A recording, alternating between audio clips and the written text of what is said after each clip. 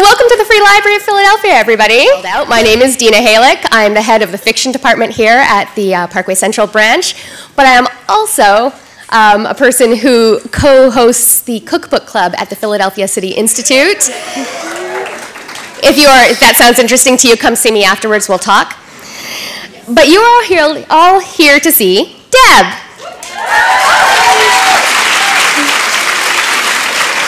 So you know, we all have that one website that we go to when we need a recipe or we need someone to answer a question, and it's the one you go to and you know it's always going to be right.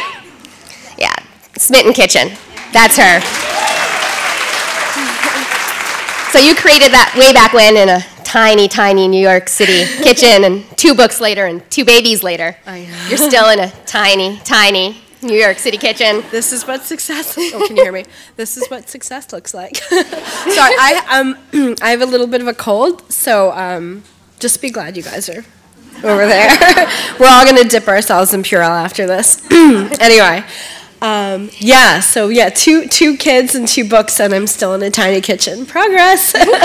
But it's New York City. It's the norm. I mean, I could have a bigger kitchen. I just don't know if I could have it in New York City. So I'm gonna pick New York City, or as you know, I'm sure you relate to it if you live around here too. So your website is crazy popular. It is crazy. Why are you reading my noise? Like, seriously. No, it is. I mean, yes, I feel really lucky that people want to read my noise, and so I get to keep, making noise. So I'm very good at the elevator pitch, guys. It's definitely my specialty. So let's talk a little bit about how you interact with your fans and cooks who want to talk to you. Like, I just kind of pigeonholed her upstairs and said, I tried your cookies, tell me what I did wrong. And I tried to find a back door, but there wasn't one. I was like, gotta go.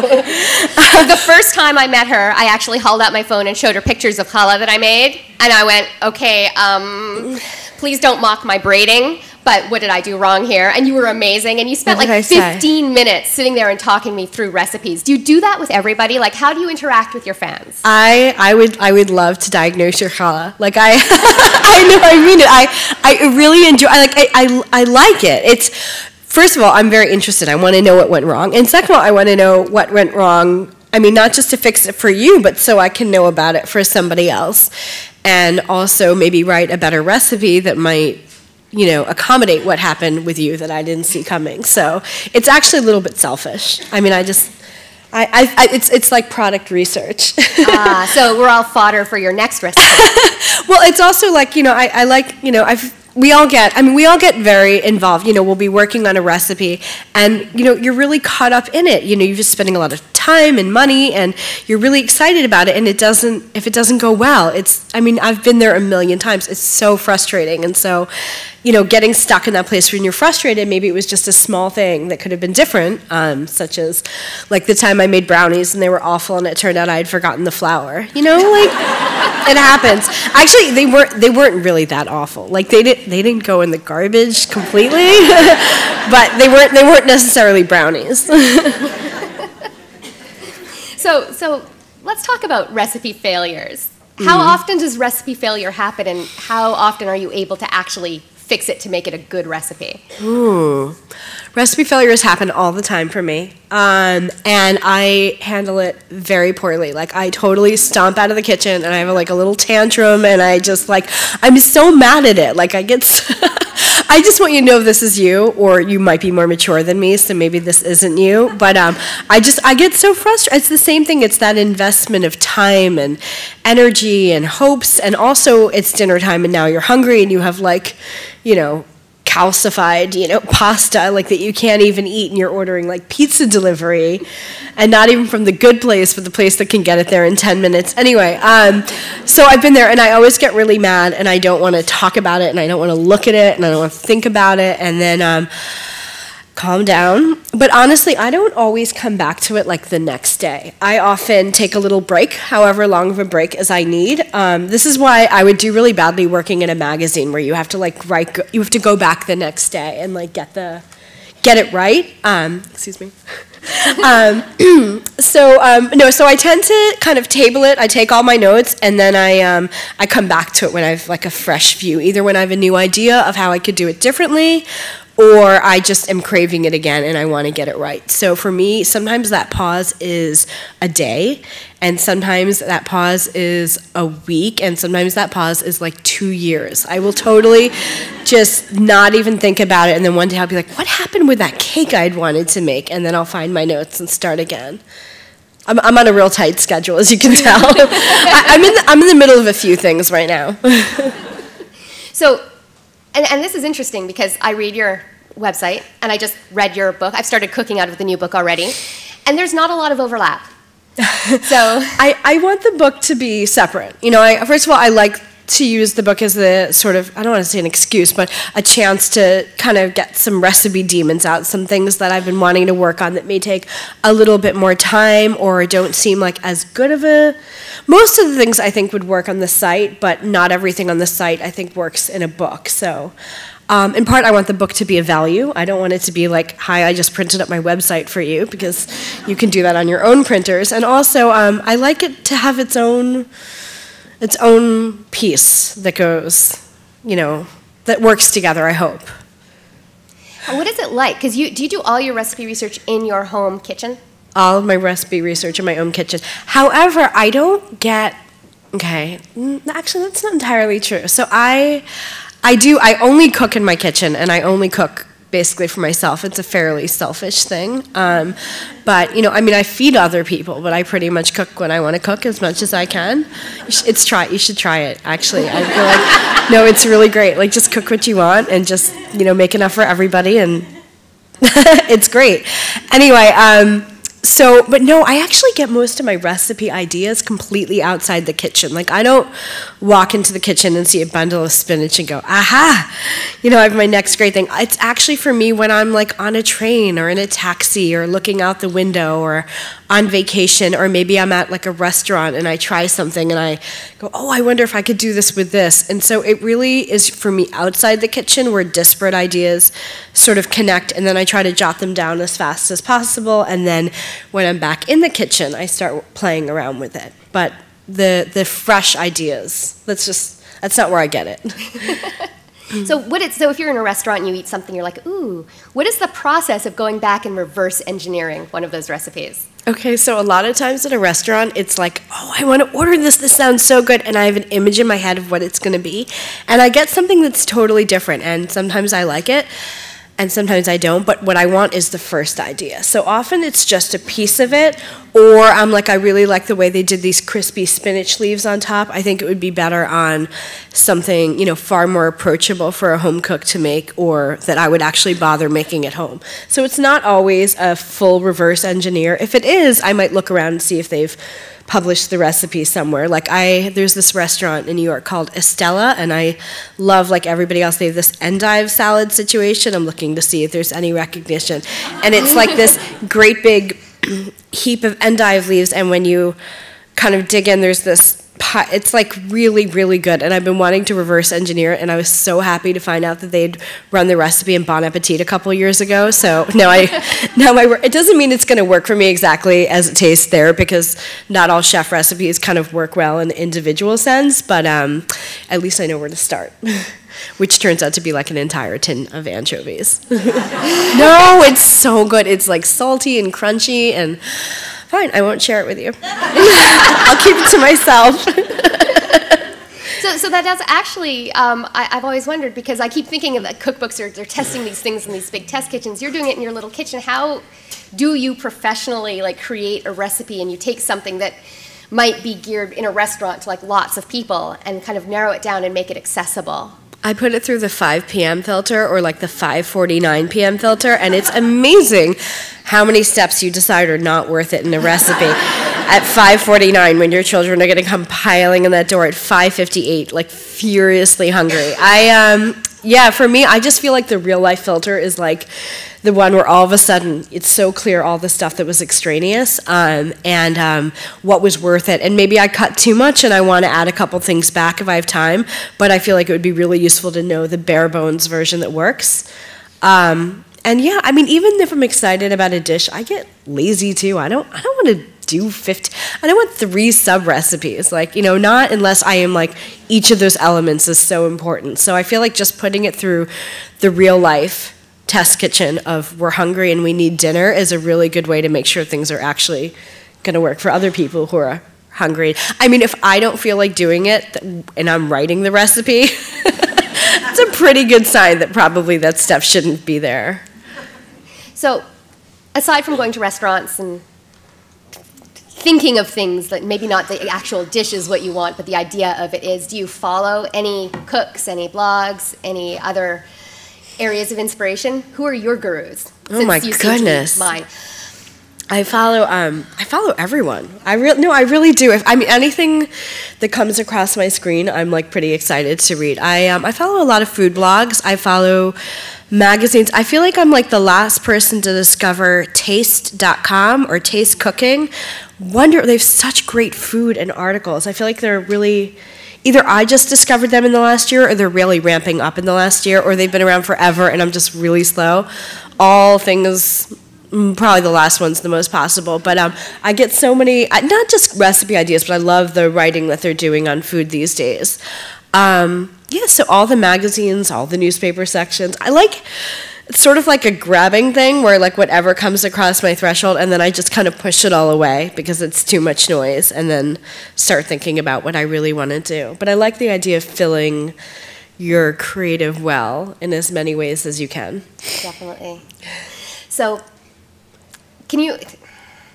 We had a little conversation about butter upstairs and how wonderful it is. I mean, so, obviously. How do you balance wanting delicious food and wanting to not be 300 pounds? Butter goes to other people. No, in general, though, I mean, I'm not usually baking cookies just to keep them around the apartment. I'll make sure that we have some for tonight and some for tomorrow, but in general, like if I'm making a cake or a dessert, it's usually to share. It's for a party or a dinner. I don't really need that around. I feel like you enjoy it the first time, you enjoy it the second time, and then it's not that you don't enjoy it, but in general, I don't need to have like large, I want to have my leftovers from dinner around, not the leftovers from dessert as much. So I feel like it's like a good excuse where you can try things. It turns out that if you call a friend and you say, I have too much chocolate cake, they always have time for you to come over. Gosh, guys, I've been testing blueberry muffins this week, and I am drowning in blueberry muffins. My friends who it takes like 4,900 texts, group texts to get a dinner together, but if I say I have extra blueberry muffins, it's like people just appear at my door. It's very easy to share baked goods. The spinach, kale, strata, wasn't the same stampede. It's okay, more for me. So I feel like bake what you want to bake. Just find people who want to share it with you. You're much less food hoardy than I am. So. Excuse me. I'm fine. Things are fine. Anyway, not gonna get anyone sick tonight. Sorry, did you have another question? No, I'm gonna politely wait. No, don't. Keep talking. Let's take some. Well, so one of the big things in the last few years is kind of the appeal of cooking from scratch, and kind of also exploring kind of cultural recipes, kind of going back and finding the roots of things. So what do you think, why is this so big now, do you think? I don't know, is it true? I'm trying to think, is it really, I definitely think we have this revitalization in home cooking. I feel like there's more food magazines and more food content out there than ever before, but I'm just trying to think, is it really different, the interest in history? But I feel like there's a thirst for home cooking, that it's really strong. And I don't know if it's just this era of dining in, where restaurant food seems so fussy and expensive and maybe not relatable, and we all just want to kind of hibernate and hide from the world sometimes. I mean, the news, the world. Anyway, I don't know if it's just like the age we're in, or if it's just, us going through waves of, when I feel like when I kind of ostensibly became an adult, I kind of realized I didn't know how to cook a lot of really basic things. I just, I hadn't really learned how to roast chicken and make meatballs. I'd done them before. I could follow a recipe, but I didn't really have my go-tos. And once you figure them out at home, and then you go to a restaurant and they're making roast chicken, you're kind of like, maybe I'll just stay in and invite friends over. So I feel like it could be a lot of things, like the mood of the world. It could be that it's a lot easier to get good ingredients, you know, depending on where you live. It could be meal kits. I know they're getting a lot of my friends to cook who otherwise weren't cooking a lot. I know you must imagine that my friends all cook my recipes and whatever, but most of my friends actually don't cook at all. I have friends who only recently stopped keeping their sweaters in their ovens for storage. So like these, but the meal kits I think really I've gotten a lot of people I know start, like they'll tell me like I made this thing last night and it was really cool. I think next time I'm going to just buy the ingredients and make it myself, which has got to be really liberating, like a way to get you started. Definitely. I kind of went all over the place with that answer. No, that's fine. Okay, this is like standard practice for me, so. So, do you have any interesting tips that you do in the kitchen to make life easier for yourself? Kitchen hacks. I'm about to sneeze. Nope, lost it. I am okay, so this is a kind of unpopular thing, but I sort of feel like, is it unpopular?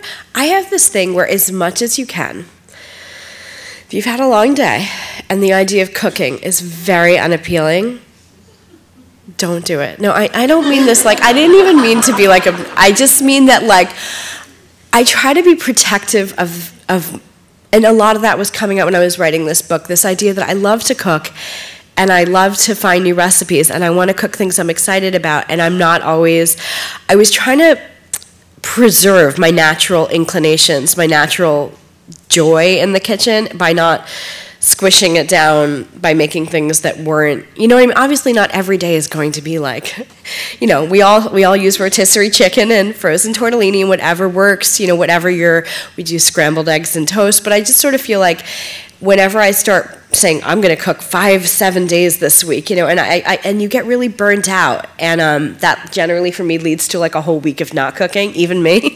So I feel like, you know, go with your mood and don't push yourself to what you don't want to do, because then what'll happen is after a day of, you know, when we have scrambled eggs and another day where we did takeout pizza and another day with rotisserie, I would do anything to make a homemade meal. And so I kind of feel like it always comes back if you don't crush it. I feel like this is true of a lot of natural things, like, you know, where I try to be protective of it. Again, it's also a luxury to be able to do takeout and whatever else, and, you know, I happen to live someplace where it's pretty easy, but even then, you know, a day or two of that, I'm so ready to cook again. So that's one thing. I also feel like, you know, like the other piece of that is not to feel guilty if you're not cooking like a 3-course meal every night. Like, that's crazy. Who said you should do that? Like Martha? Like, I don't know who. No, but who does that? Yes, really? Martha. Okay, but like, she's not doing that. I mean, she can come over and do it for me. No, but I just think, you know, get the guilt and the pressure out of it, and you'll start enjoying it more. And also, I mean, this is just a shift in my life, but I used to hate leftovers. I was like, oh man, we have to eat that again. Now I'm like, oh my God, why didn't I triple this recipe? I am so happy. I'm like, put it in the freezer, and then like sometime next month you have like a lot of frozen pasta or good soup or whatever. So now I'm like, I don't know who that person was. Leftovers are the best thing. Or making extra. Like if you're going to go put the time into it, to double it and make 2 so you have it later. I feel like you guys are like, we've been telling you this for years, Deb. You're a little slow to it, but I'm glad you got there. So you have a really active comment section on your website. Like, and it's great. It's not like one of those horrible, horrible comment sections where they say, don't read the comments. Reading the comments on your website is fantastic. I have the nicest comment section on the internet. Yeah. No, I really do. Everyone is so nice. Like, I almost never have to like delete a comment because it's just like nasty or distracting. You know, like it's so rare. And you actually answer a lot of people in the comments, so you're very active in it also, right? It's like my procrastination. It's like, oh, I have an article due. Oh, I haven't read the comments yet today. Like, I love it. But I also, like, why would I want to, like, first of all, it's reviews. So I want to hear how the recipe went. I mean, because it's always like, let's say I'm making something and like I make it 10 times, and one of the times this weird thing happens, but you know, maybe a recipe tester makes it and everything's fine. I guarantee every comment is going to be about that one thing that you thought like never happened. So I like to check in and see how things are going.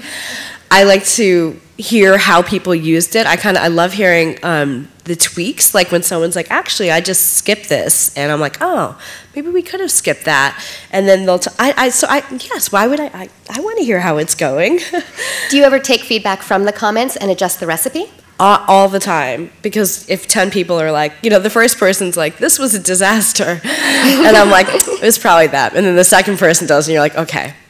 Probably it's not. I'm sensing a pattern. No, I mean fortunately isn't usually that dramatic. But yeah, no, I mean if there's definitely a problem, I'll go back and try to address it. But sometimes it's just a little thing where 3 different people come back and say there's too much salt or too little salt, or I hear a lot that my portion sizes aren't how people feel portion sizes should be. So I will, make note. It makes for a better recipe if it works for more people. So, yeah, I'll take the free product research. We'll mine the comments to make better recipes. But no, it helps me next time, because when I'm writing a recipe, I'm like, no, that's not going to work. People hate it when I do that, or no, nobody wants to julienne, like ever. Nobody wants to, and if you're going to do the step, you have to explain why it's worth it, or explain why, So I find it really helps me write better recipes when I know what the turn, like the things that people are just like, I'm out. I'm done. The recipe goes to page 2 and I'm out. So aside from julienning, what are some of the things that people don't like that you have started avoiding? Seafood, not everyone. Anchovies, fennel. I know. Walnuts. I mean, it's not everyone, but like anything I do with walnuts, people are going to say, can I do it with almonds? What else? If it's meat, can I make it without meat? If it's, dried beans, can I make it with canned beans? I mean, that's normal though. This calls for 6 ounces of lettuce, but the clamshells are 5 ounces. See, that actually is like a good thing for me to know. I was thinking about that a lot with this book, trying to make sure as much as I could line things up to package sizes where they worked, because there's this one recipe and I kept using it with 1 leek, but wherever I buy leeks, they're always in bundles of 3. I was like, what happens if I just make it with 3? It's a slightly different pie, but I actually really liked it, so. Here to help. Myself, who doesn't want the extra stray leek in my fridge. What else? My God. Always, if it's big tomatoes, can I make it with grape? I mean, a lot of it's just accessibility stuff, but there's definitely things that I know there's lots of people who like them, but it's just, it's always going to be, can I make it with gluten-free? Can I make it without flour? Can I make it without eggs? Can I make it without dairy? Can I make it kosher? How could you put this in food? I'm so disappointed. No, but it's usually nice stuff. But they're definitely I would say fennel. There's a salad in the new book, which is like the fennel pear. Like I actually call it the hater salad. Because everyone hates the stuff. Oh, celery. I love celery. I love celery. People they're not happy about celery. I love celery. It's good with peanut butter on it. I mean, also good with peanut butter on it. So anyway, sometimes I just put all those things together into one place, and I eat it myself. I don't need to share with you. So what's your favorite recipe? Oh my God, you have to give me a subsection. Okay. Because, Appetizer. Okay, I'm super into the melty cheese thing right now. There's a baked camembert in the back of the book. Camembert sounds really fancy, but I want you to know that I get the $3 ones at Trader Joe's, and they're fine. I will always test for the cheapest version of, no, it's fine. And they're, so it's this thing, and you put some herbs and garlic and olive oil and salt and pepper in it, and then you just, you bake it just until it basically becomes a cheese dip, and then people just descend on it I mean, that's what happens usually, and it's like I don't do cheese plates anymore. I don't go to an expensive cheese store and buy all these wedges, and then you have to put out all those knives and crackers, and it's so fussy. I just do this. I'll set up a few of them before we have people over, and then I'll just warm them up as needed. And I think it calls for $3.50 in the cookbook, but if your roast is in at $3.25 or at $3.75, it's fine. Just keep an eye on it. You're just warming it up, and it's my favorite thing. And I started it as an appetizer last year, I think, when we did a Friendsgiving, and then I did that thing that editors hate when I was like, I need to add this to the book. I'm sorry, I have to add this to the book. But I still make it all the time. I feel like everyone needs a good, like, melty cheese situation. It's more popular than any other appetizer, and it's less work. That is impressive. Okay, melty cheese, always. So what is the difference between writing for your blog and writing for a book? It should be the same. I thought when I wrote a book that it would be like everybody was like, it's going to be so easy for you because you've been doing this for years. You've been writing and doing recipes and taking pictures, and for some reason, I'm like paralyzed every time. I think it's more that you're trying to create something that works together. Like I just used, brown butter and 4, if you're in a little phase where you're super into an ingredient, it shows up too much. So it's the balance thing. It's a little bit trying to make sure it's not too close to anything on this site, and if it's different, if it overlaps slightly, like why and what you're doing with it that's new. I feel like it's really just the pressure of creating like a standalone body is way different. I mean, on the blog, I can just do whatever I feel like cooking that day. It doesn't have to match what came the week before or really work for anything besides I felt like making it, because there's a very large body. But with a cookbook, it needs to work sort of cover to cover. What else? I always find it's a different section each time, but it sort of comes up short, and then one section comes out too long, and then killing your darlings, as they say. I also tend to go a little crazier with the recipe testing in books just because, like it's a printed page and stuff. You can't just edit the document and fix it. So on the site, I pretty much do everything myself and test all the recipes and have somehow gotten away with it so far. But for the cookbooks, I hire professional recipe testers, and it's a much longer and far more expensive process. And we appreciate the fact that everything is so well tested. Yes, there will never be a typo in a book because of this ever. And there's definitely not 2 already. No, sorry. Minor ones. Minor, it's fine.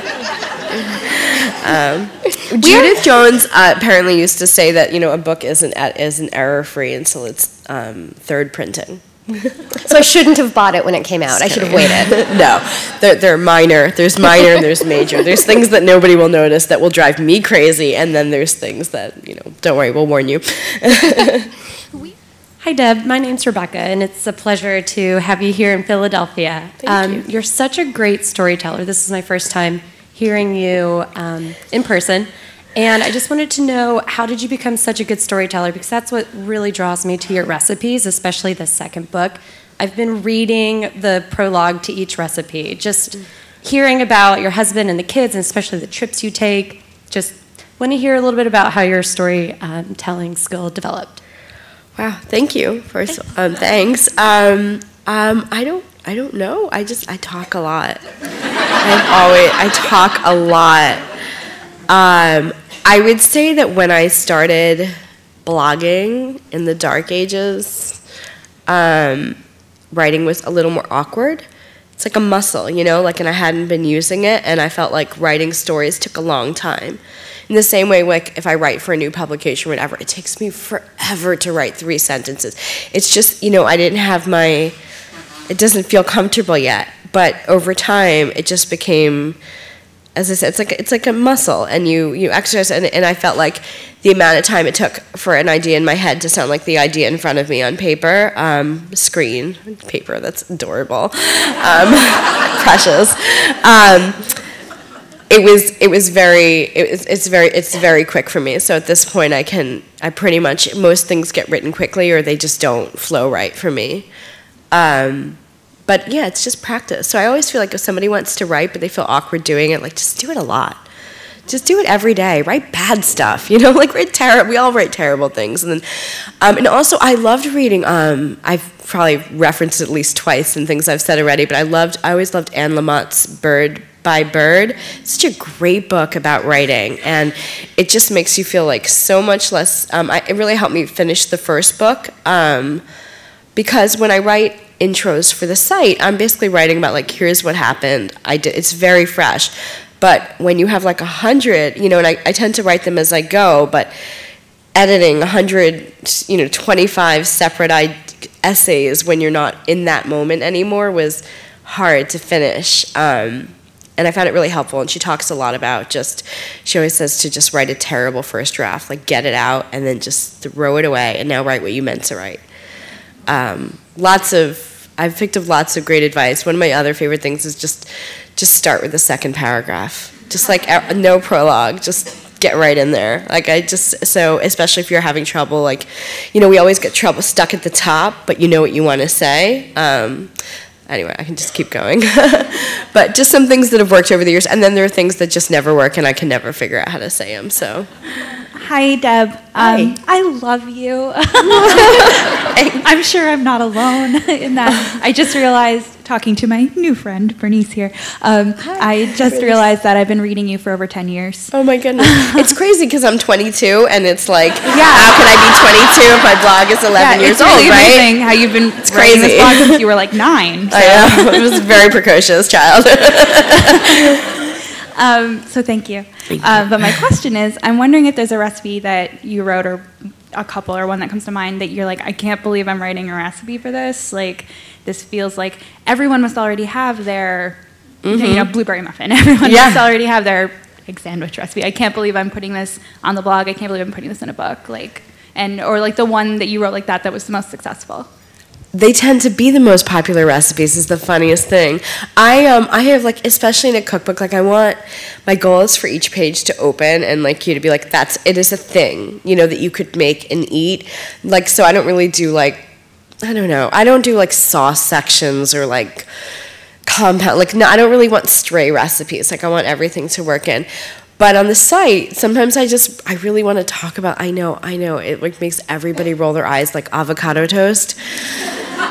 This is why I don't have a mortgage. What was that article? Like, this is why I can't buy a house.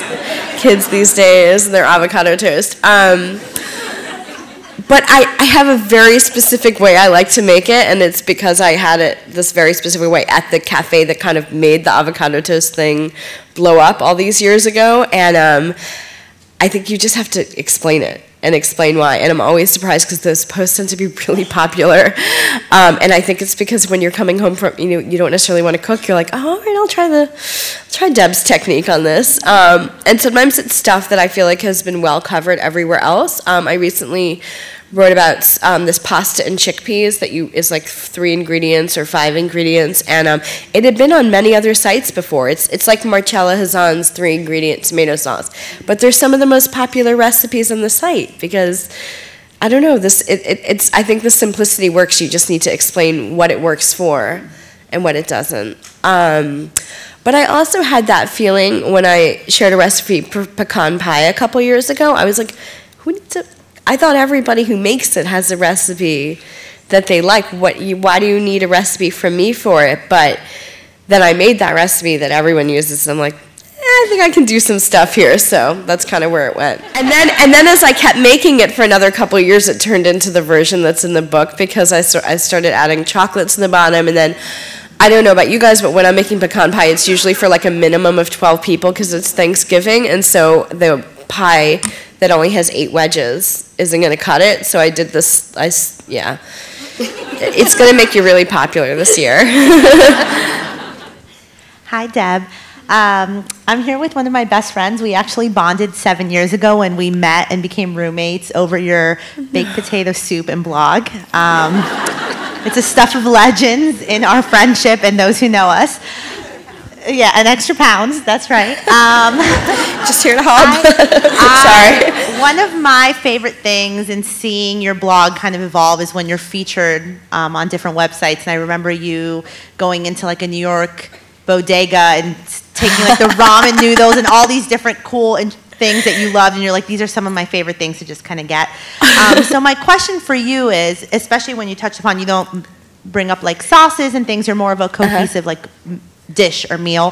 What are some non-traditional pantry staples that you love to have that can really elevate an everyday dish? Interesting. You know, I always keep, I have a pot of chives. I didn't know, like, this is a little I know about gardening, but like bought them the first year I had a garden. Turns out they come back on their own. Like, if you have a warm week in January, you have chives again. Like, anyway, it's not really a pantry staple, but they're one of those things. It's like one of my favorite things to have outside. I love them just to finish, like, most things. I like the little flavor. What else? I don't know. We always have, because my husband is Russian, and we always have pelmeni and vareniki, and I'm saying them poorly, in the freezer. Proper Russians, I also have a recipe for them in the book, but that's more of a special occasion thing. What else? We usually have blintzes in the freezer too. Let me think. I don't know. I'm like, cookie dough in the freezer? That's not that odd. What about stuff like, I don't know, pomegranate molasses is huge I right do now. have pomegranate molasses, and I don't use it nearly as much as I anticipated using it when I got it. I'm trying to think of some of my other like favorite weird staples. I don't know. I have a lot of spices. I feel like spices, like if you go to a spice store, like we have Kalustians in New York City and Sahadi's out in Brooklyn, and it's sort of like, I feel like it's such an inexpensive way to splurge. It's sort of like you can go shopping and go a little crazy, and then your bill is like $25. Like, it's like, but it really lasts and lasts. So if you're getting into like Indian or Middle Eastern cooking or whatever, I find it so fun to go and like pick up like the stuff. So then, I mean, because most of the, like, let's say you want to get into Indian cooking, like most of the ingredients are actually fairly inexpensive. It's just you need to get your spice cabinet up. So I have a lot of spices. I have an unusual amount of sprinkles too. I can't. It's the same thing. It's just like a $4 jar. I'm just gonna buy another one, and then another one, and then I realize I'm like drowning in sprinkles. So if you see stuff with a lot of sprinkles, and it's just because I'm trying to use up my own personal supply. No, I'm like, what else do I keep around? I always have scallions in the fridge. I always have hard-boiled eggs around. I always have like 3 different levels of butter. You've got like this super good stuff that you put on bread. Then you've got the stuff for baking. Maybe 2 levels of butter. Are you a salted or an unsalted butter person for baking? Salted for spreading. Like the good European salted stuff, definitely. But I don't need to bake cookies with that. Like, I'm not that fancy. And then I usually use unsalted for baking. I think salted is actually fine in most baked goods. You just need to adjust the salt accordingly. But because all brands have different levels of salt, if you're writing recipes, it helps to start at a base and tell people how much to put in. Or they yell at you. Politely. Your fans don't yell. Sometimes. I mean, if you made a batch of cookies and they were inedibly salty, you'd be pretty mad about it. It's fair. Sure. Hi, Deb. I've also been following you for a really long time, and you're probably one of the first bloggers I started following. Thank you. I don't even know at this point when that was. But I've also now been blogging myself in the last year, and I know that the blog realm has seriously changed in the years that you've been working. But if there's any advice for new bloggers or people who are getting into food writing, what would you tell them now? I would say keep doing it. I mean, even if it doesn't become like the biggest thing in your full-time job, it's always a set of writing that you can have. I mean, if your focus is writing or food, whatever it is, I mean, it's basically, we think of blogging as a style, but it really is just self-publishing. And if you're trying to get yourself out there and try to convince people to hire you, or you want to turn it into a job, you have to have a body of work somewhere. But if people aren't going to hire you because they don't know your work, I mean, it's a good place to get started. I mean, if you have good work, you have good work. And I think that if you have good work and I don't think that you need to keep a tight schedule. I mean, I feel like people say you have to pick a schedule and stick to. I feel like that could lead to like subpar content. Write when you have something to write. Share when you have something to share. Don't ever feel like you're just filling a blank page. And what you will collect is a body of work that you are proud of. And when somebody comes there, they'll keep reading and see everything else and know what you're about. So I feel like there's really no harm in doing it, and if nothing else, it can make you a better writer. So I really learned to write by just doing it every day until it got easier. Hi, Deb. Hi. Thank you so much for being here. I'm sure it's a pleasure for all of us. This is crazy. It's a pleasure for me. Quick question. I know you're pretty vocal about your food opinions, which I've appreciated so much on the blog, and just how candid you are about how you feel about certain ingredients or certain trends. Not a bad thing at all, a great thing. But what is one food trend, either restaurant cooking or home cooking wise, recently that you just sort of hate or just can't stand? How long do we have? Okay. Here comes the scroll across the floor. The spear ice cubes make me irrationally angry. I hate being thwacked in the face when I'm having a cocktail. I don't know if this is like just a Jewish thing, but like I am. Sorry. I hate them. They make me so mad. So so that's one. I don't like tweezer food. I don't like little cubes of food spread out. I don't want like, didn't Julia Child once say like it's beautiful, but somebody's fingers have been all over it? Like, you don't really want to feel that some chef has been like touching your food. I'm sure they wash their hands. Like, I definitely don't think they come to work with a head cold or anything. No. I don't like speeches about food. I mean, I want food that stands for. It's sometimes nice to hear a little bit of the origin if you ask, but like having to sit through one is. I mean, restaurants are supposed to be about gathering with your friends and hanging out and having a nice time, and I like the restaurant to kind of be in the background of that, or maybe be the highlight of it because the food's really good. This is just me, but I hate it when a restaurant food is. Well, I mean, it depends on what you're looking for in a restaurant, but like. I have friends who went out to some restaurant in New York, and they had just such a rich, like, it was so over the top, every single thing, and they just came home and they felt not like that was the best birthday dinner ever, but like it was grotesque. There was no island of like one of my favorite restaurants in New York tend to be ones that really have a good balance, where you know when you're ordering something rich, but there's also things. I'm just getting started. No, but again, it's a luxury to get to eat out, and like live in a place where there's so many good restaurants. Most of it is, I think, in the service of good, when there's more things out there and everyone's excited about it, like we all rising tide and all that. But there's always the slate thing. I want plates. I love plates. I love plates. Plates are wonderful. What am I thinking? One more. Oh God, I pick the worst one. I keep thinking about those sphere ice cubes. Like, they make me so mad.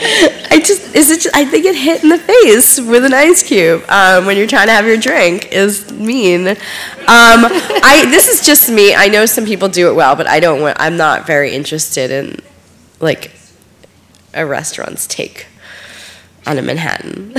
That's just me. I'm a curmudgeon, guys. Like, I just want a good one. I just want everyone to fight over making the best one, not the most. But I know that the way the restaurants work, and if you're a chef and you have to kind of create a unique spin on things. But then you go to a place like, France, or like the classic way it was, where everyone's competing just to make the best of the classics. And I think there's something to that. Can you tell us a little bit about your background in terms of training or inspiration and how you got into cooking? Sure. I'm not trained. Everything's just trial and error for me. My family cooked growing up, but I haven't been to cooking school. I've taken some classes over the years. Like, I felt like I was really bad at making bread, so I took a bread making class. I'm kind of excited to take a sourdough class in January. You're going to hear a lot about that in the new year. Sorry in advance. It's so good. But no, it's really trial and error for me. But I like it because I've sort of figured things out on my own, I've kind of worked through everything, and then I just read everything I can pick up, and when I run into trouble with a recipe, I try to get an answer, but no formal training, just winging it and seeing what works. So we know if it works for her, we could probably manage it ourselves too.